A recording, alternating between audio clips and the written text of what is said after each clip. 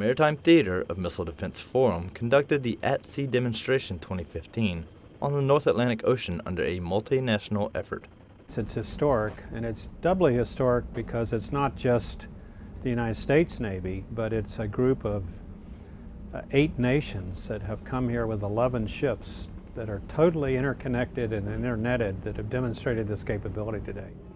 Extremely significant that we've demonstrated with a live test the ability of a flotilla of ships to simultaneously take out a missile threat, a ballistic missile threat, and a cruise missile threat. That's never been done before. The goal of the Maritime Theater Missile Defense Forum is to provide protection against the proliferation of short, medium, and long-range missiles.